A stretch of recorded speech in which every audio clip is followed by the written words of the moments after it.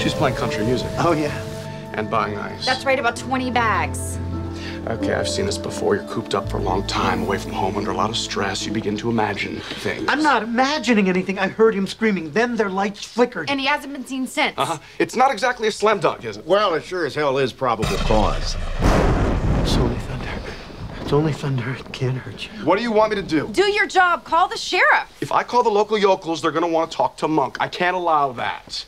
What kind of cop are you? I'm a cop who has his priorities straight, Captain. It's my job to protect that man. What if he's wrong? We'd be blowing his cover for nothing. He is never wrong. Maybe he heard something. I don't know, a scream. Maybe the TV was all on. Well, why did she lie to me when I called her?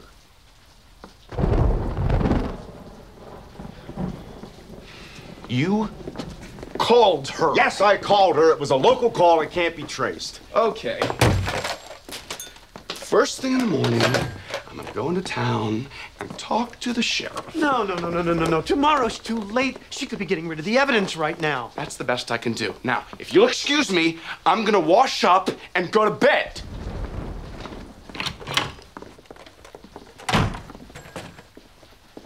Monk, are you sure? I mean, are you really sure? And don't give me any of that 95% crap. Captain, I am 100% sure that she probably killed him.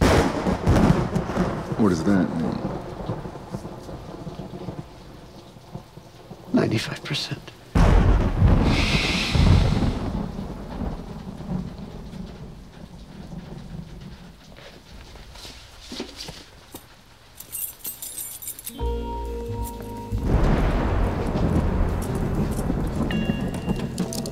Whoa, hey, I need some privacy here. Okay.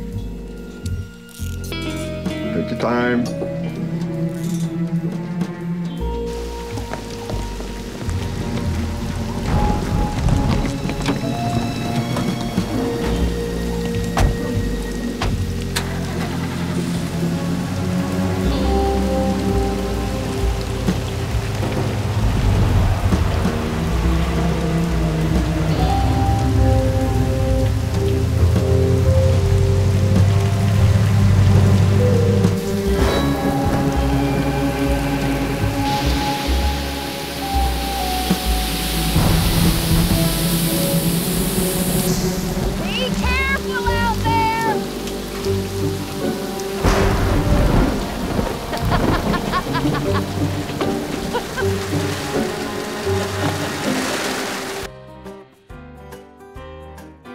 It's jungle out there, disorder and confusion everywhere.